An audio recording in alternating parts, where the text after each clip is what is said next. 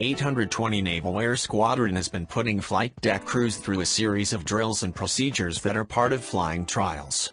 During the 2 days embarked, the Merlin was used to verify many of the flight deck and hangar facilities by connecting up to the ship's onboard electrical supply cables and refueling hoses, Lieutenant Commander Jim Cobbett said. The Merlins of 820 NASA are old friends of ours.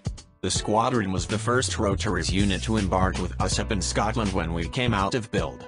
These sea acceptance trials, Air, or SAT, Air, has proved the ship's aircraft services are ready for action with a live helicopter and that everything functions correctly. HMS Queen Elizabeth will sail from her home port for rotary wing trial at sea in the coming weeks, where she will undergo deck trials with Royal Navy Merlin helicopters. LT Commander Cobbett continued. Introducing the ship to aviation and aviation to the ship is all part of the learning structure we are going through.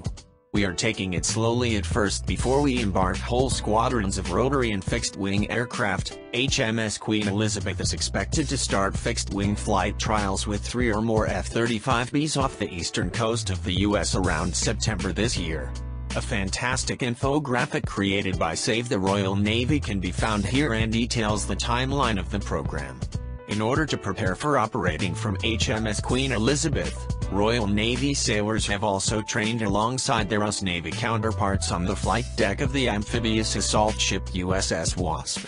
Last year, the Royal Navy sent 6 sailors to integrate into Wasp's flight deck operations to prepare them for their upcoming Queen Elizabeth-class aircraft carriers.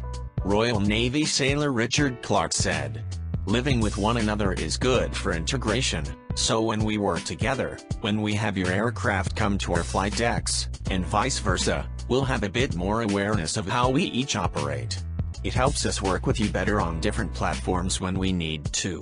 This is the first group of guys who are not first classes. Some of them have never been on a ship before, so for the younger guys, it's good for them to get experience. Recent F-35 trials aboard the USS Wasp weren't just an operational test for the United States Marine Corps, with much of the data produced being used to inform the USMC's declaration of initial operating capability, but also for the United Kingdom. UK personnel were fully embedded in the USS Wasp trials and will use the data gathered from this event, future trials and operational deployments to support the UK's flying trials aboard HMS Queen Elizabeth off the US coast in spring next year.